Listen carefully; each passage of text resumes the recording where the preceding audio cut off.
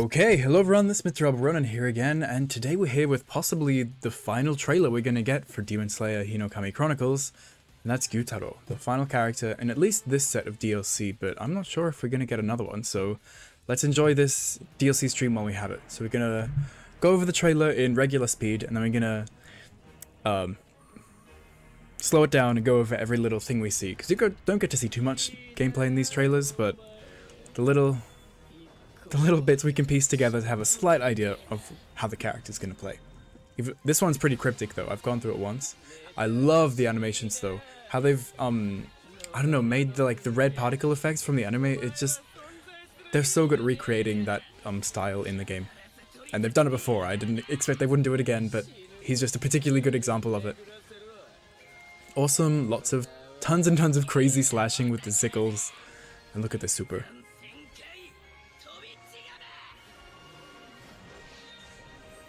The way I'm recording this video might make it a little lower quality, but that super looks awesome.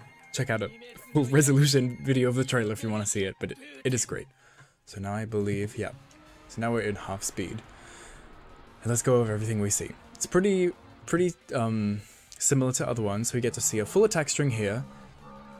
Just a quick note, because we're going to go over everything, may as well be nitpicky at the start. So it seems like he has a pretty decent standing attack. It doesn't look like it has a huge amount of range, obviously nothing compared to who we just had with Daki, but it seems like it has a really good horizontal range, but not forwards. It has a surrounding range. There's a long slice around him, so that might be better at catching some things or snuffing out some supports, because sometimes when you try to hit supports and you're moving, they kind of move to the side of you and then you try to hit them and you just miss. So maybe he won't have that problem because he's got this really sweeping attack. So that might be good, or maybe if the opponent sidesteps, you can get certain catches on different distances of things. That just seems like a good thing to point out. So lots of dancing, jumping, spinning around, lots of slashes, and that was the full attack string, I'm pretty sure there, because you got to see the final strike of it.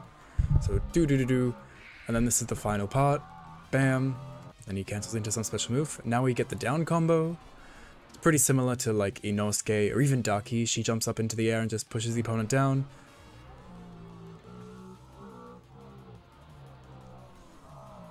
Now this grab, it's pretty hard to tell how much range it has, so he's broken out of Tanjiro's combo, but it's kind of hard to tell because Tanjiro's also lunging forward here at the same time. So if we kind of keep an eye on how far Gyutaro has moved from this distance on the ground, it's like here, he kind of only took a little step forwards. We can go frame by frame because there's important, extremely exciting stuff. I don't know what else you're going to be doing on a Sunday. Wait, no, Monday. So his activation spot hasn't moved at all, and he's about to take a step, but Tanjiro is also moving forward, so he's moving from here. Yeah, so he moves maybe about 2 character lengths, just leaving his long-ass leg behind. I think this is going to be a similar length to Inosuke's Zenitsu kind of grab. Maybe a bit longer than, Water Tanjiro, but nothing like Hinokami Tanjiro or Nezuko or anything like that. So he's jump cancelled something into the air, and then has a pretty good looking dive kick. It hits twice. Hopefully it doesn't have the problem that some dive kicks have, like Entertainment District Tanjiro, and some characters have dive kicks where if it hits with only 1 hit or something, then they can't cancel it and you can even get punished on hit. So hopefully he doesn't have that problem, because some characters don't. They have 2 hitting ones that just work completely seamlessly and are really good, so hopefully Gyutaro is another example of that, because that is really annoying. As you can see, Tengen's poisoned here, so yep, definitely going to be a poison character. Hopefully poison gets buffed, because it's kind of not really that useful, or at least the way that, what's her name? Shinobu uses it. What are we looking at here? Yeah, so we've seen the dive kick. Then we see a few more attacks of the attack string. Oh yeah, but then we go into an up attack string, so he just says a few more spins. The opponent gets launched into the air, but we don't get to see any follow-ups. Lovely surge animation. Now this is an interesting special move. We don't really get to see too many special moves in this trailer, or nothing that is clearly a special move, but this is obviously one of them to me. It kind of really reminds me of Entertainment Inosuke's guard special, because you can tell it's a special move, because he does a thing where he tilts his head back, he like does a little roar, like rah, jumps in, does a few slashes, and then does this double cross slash and jump backwards. Actually, I think I have a reference video. Oh yeah, here's Inosuke. Yeah, he just does a few hits, jumps backwards. So I don't know if this is going to be an unblockable, but you can see here that it does apply the poison, and it was kind of slow because he does that little, you know, jump back, not jump back, but like he does his little roar, has his moment, and then jumps in. So it makes it quite slow on activation. So I don't know if that's telling that it'll be unblockable, because it is, yeah, really quite slow. Tengen was like standing there and then went for an attack, and only then it managed to hit him, and it only worked because he was in surge mode and had the armor. But yeah, it does poison and does lead to combos, so being unblockable would be pretty strong, but it also is quite slow, so it makes sense, so we'll see. This is a boost mode combo ender, looks pretty awesome. Now we get to see his DP. So I don't think that special move we saw before, well, it definitely wasn't his DP, because we're seeing his DP now. DP is guard special, so I guess that other special may have been a tilt special or even a demon skill, because if it is decently speed, not too slow, it's kind of hard to tell without using it yourself for reference. But if it is decently speeded and it's unblockable, starts combos and poisons the opponent, I guess that could be good enough to make it his demon skill, but you would hope that it is really good if it's costing demon meter. And hopefully that's not his only way of poisoning the opponent, since that's kind of, you know, one of his things. So this DP that we're seeing here, though, is pretty crazy. Very, very similar to,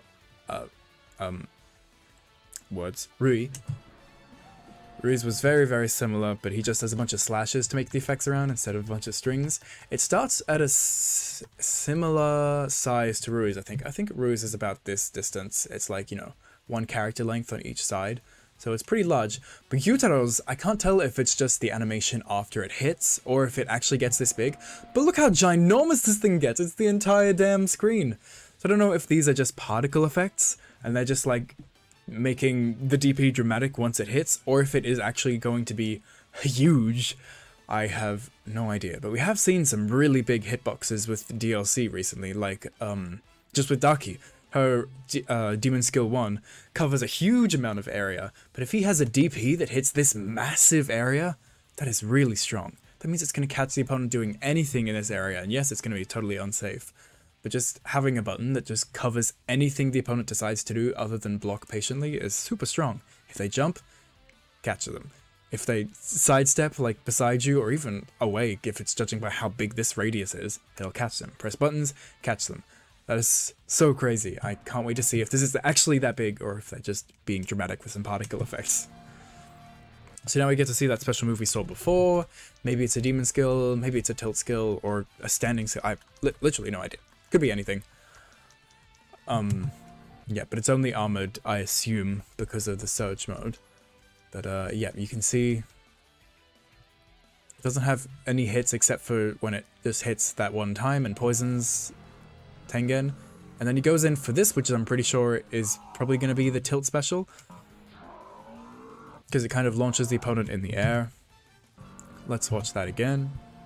So puts them in a crumple state with the poison, and then yeah, I'm pretty sure this is going to be like a tilt special style special move. It's kind of like Daki's tilt special, or like basically any tilt special in this game, where your character kind of lunges forward depending, and it can either go really far or just a little far. Like water wheels don't go too far, but some things like the fire wheel goes like full screen. So he lunges forward a bit and then just does a bunch of slashes while he does it. Pretty similar to Daki, she like slashes around some of her sashes as she dashes in, and then does a few hits and then launches the opponent in the air. I imagine this is all one special move, and hopefully it's really safe and dash cancelable. Kind of like, actually it really reminds me of Hinokami Tanjiro's tilt special, how he does slash slash slash slash slash while he's all dashing in, and then launches the opponent in the air. So hopefully it's all really safe and dash cancelable, making it really good for pressure. But we'll see, because it's just a trailer, we can't see too much. And then we just go straight into the ultimate. We don't get to see any activation or anything, but we see the animation, and the animation is pretty damn awesome, as we could have expected. The zoom in on his face looks really awesome, and all of the, like, the spiraling, slashing, red blood particles look so great. So great, so great, so great. But yeah, so to recap, It looks like he has pretty decent buttons, not crazy long range, but it seems like they have good, like, surrounding hitboxes, like, area of effect. Yeah, attack strings, grabs, things didn't look too interesting. Obviously he poisons the opponent, and so yeah, we got to see this. I'm gonna say this is either his demon skill 1 or his special one, so it's just his neutral special will be this kind of possibly unblockable poison. Maybe not unblockable, but it gives poison and it continues combos. Then we also get to see guard special, which is this massive DP, and then we also get to see this thing again, which is either a demon skill or a neutral special, into this, which I'm calling probably his tilt special. But yeah, I'm excited. They didn't show too much or give too much about his game plan away, like how he's actually going to play, what kind of things he has. Darky was pretty obvious. I think we saw basically every tool she has in her trailer. But this guy's a little bit more mysterious. I think it's obvious he's going to be a bit of a rushdown monster because he's got a possible unblockable, some poison. He has hopefully good defense with that massive DP and awesome animations. That's not part of gameplay, but it's important to watch. Anyways, that's Gyutaro. I'm sure we're going to see more of him soon. I'm not sure if they've released the actual release date, but we do get to see at the end of the trailer. It is definitely coming out in November, which, you know, will be over soon, so it'll be out in a week or so. And yeah, I'll see you there for some more Gyutaro action. Thank you so much for watching, and I will see you in the next one. Bye!